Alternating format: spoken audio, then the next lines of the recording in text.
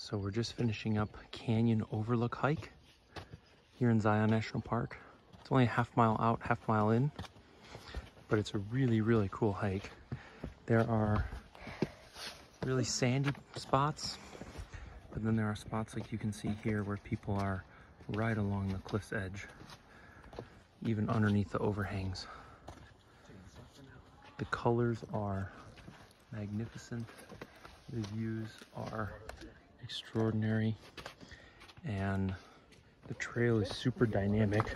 There's nothing paved. Oh, I almost went down. It's a mixture of sand, rock, just really rugged, cool hiking. There's my oldest. And the variation in the trail is just really great. For the really dangerous spots, they have handrails for the majority of it, though they don't. My 6, 8, and 10-year-old had no problem with it. Oh, there. Speaking of my 6, 8, and 10-year-old, there's my 6 and 8-year-old and my wife on the other side. And I guess I'll just film until this cove here, which is one of the coolest features on the hike. Give you an idea of trail condition. Kids are doing it in Crocs. My wife is in Solomon's. I'm in Jocko's. And this is, a lot of the hike is in the shade. We started at about 4 o'clock, but if you had started earlier, still quite a bit of it is in the shade.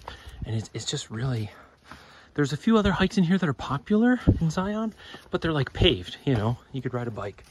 But this is just really rugged. And of course it's not as rugged as like a wilderness area or a national forest. But for a national park trail, I would say it's pretty rugged, yeah. And the thing that's really cool about Zion is that you get this red rock mixed with these green bushes and trees. Views are incredible. I would have shown you the overlook at the end, which is kind of the highlight, but the sun is still in the sky, and it rained earlier, so it's kind of misty, so the camera doesn't pick it up very good, but the view at the end is worth it. Half mile in, half mile out, pretty easy, pretty diverse. One of my, well, probably my favorite hike we've done so far, and honestly one of my, even though it's a short one, and I don't really like the super short ones, half milers, one of my favorite hikes we've ever done in a national park. Really super cool and beautiful.